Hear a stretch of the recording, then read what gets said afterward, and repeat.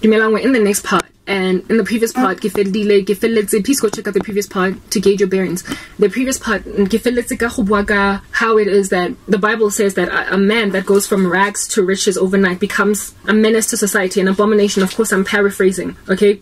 And the reason why that is the case is because this person, upon encountering money that he did not grind and work for, or wealth, prominence, a position of affluence, because up to inherit that, they are a diva. They become a diva. They become menacing. They become insufferable. They cause everyone around them to live a very disquieting life, because the hobo that wins the lottery ends up becoming the dude or disrespecting or downgrading other hobos type establishment thing.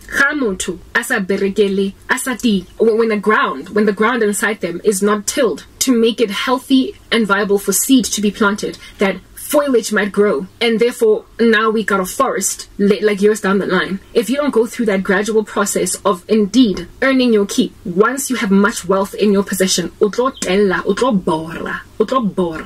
and so in using them, that analogy and that biblical proverb, it can therefore necessarily be implied as well that a man that gets honor from a woman, or respect, or having not earned that respect, we're towards indifferent just by mere virtue of having an Adam's apple in man parts. That is a dude that is like one who goes from rags to riches. There is a curse in this country where women are giving honor to men indiscriminately.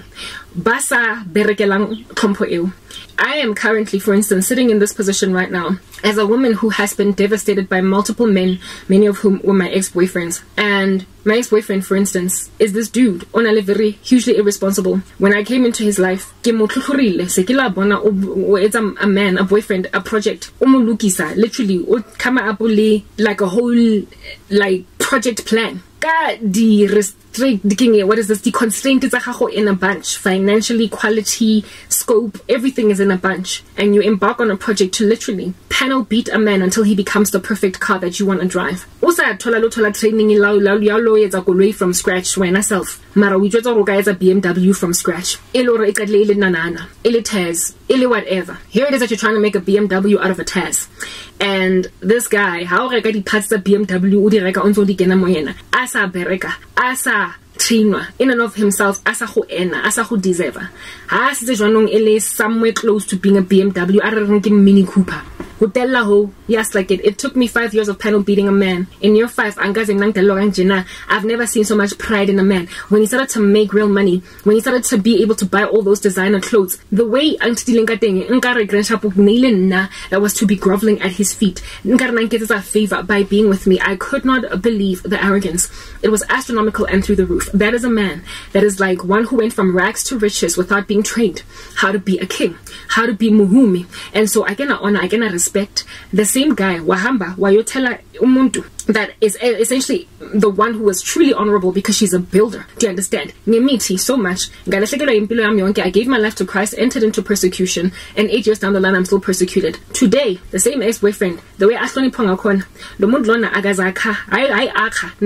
and everything I gather from a certain point came about as a result of ill-gotten gain inspired into his life by declaring witchcraft. So essentially, and then I said only stacks of gold in your proverbial chest, in your what do you call this, proverbial vault at the bank.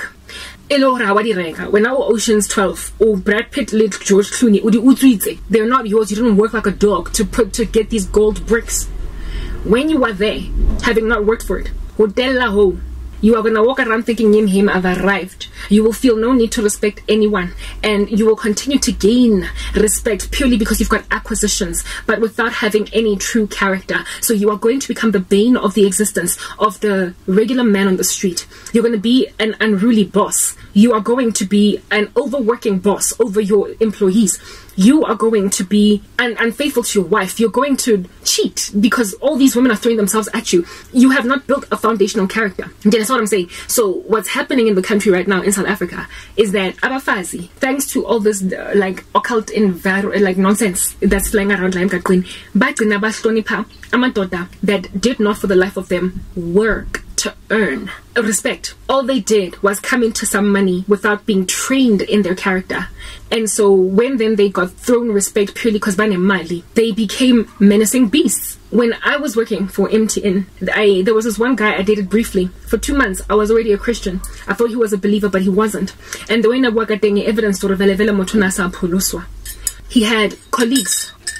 I actually spoke about this yesterday, but I deleted that content and I'm re-recording it now because my bani get angry, and I realized that I wasn't coming so I was gonna be offensive as opposed to edifying. So I deleted that content and I'm re-recording it now with a lighter tone. Okay, this guy in that little 2 months relate together about his colleagues in the office. So unaseba other men, men of these days, they gossips anyway. Unaseba other men, and among the men that Anaba was this one guy who was married, okay, to a woman that was also working in the company in the same department, like too close for comfort type vibes. But anyway, it's your choice. You decided to work in the same company, whatever. They didn't meet at the company. They decided to both of them apply at MTN. This couple, everybody knew they were married.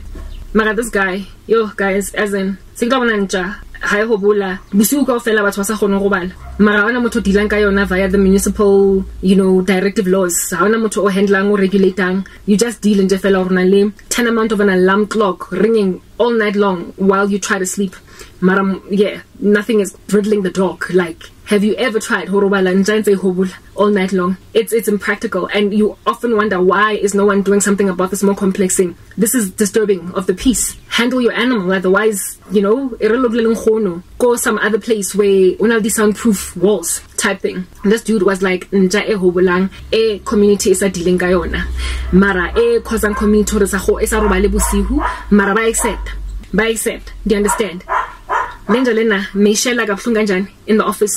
Umfazi wakhona akhona mosadi wa teng ena sebetsa go officing mara the way na shela blapa ka teng re tseba ka ofela ronyetse. Like, imagine atla go karaba njani, can I have your number, can we have lunch? And I'm like, but dude, I know your wife. And let teng mosadi wa teng o dutse mole ke mmona ko marketing. Obuti, what's going on? The level of humiliation of the woman, can you imagine? And it's one of sometimes women can be horrendous, do you understand?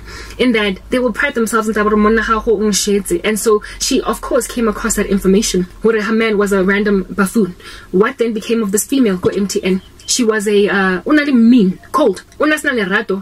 Frankly, she actually was the first one to work for the company, and then the husband came later, and we started working there really two at the same time. 2009, when I started working at MTN, was when she was also new. We went through the same induction, and at that induction, that's when I met her, and she had so much attitude, and what's going on until the husband started working for MTN, and that dynamic became fact to me. I got to understand why I saw. She was Medusa. She had been turned into stone because of a bad man, and she got worse and worse because of this dude mega shalab in the office. So this boyfriend of mine that I was dating, one of his boys, one of his friends was this woman's husband, and he was explaining to me just tall stories, guys, that are abominable in nature about this guy, like excessive oversharing of information that caused me to feel greatly sorry, okay, for this wife. Because I understood why something in constantly, and so I can understand why you listen again, because your guy, your man is that stench in your nose. That your man is what's causing you to be mean. When the patriarchy fails, women become menacing on the ground. Do you understand? And if women don't build themselves in character, they will not hold it up. And a matriarchy has never been intended to run any kingdom. Let's move to the next part.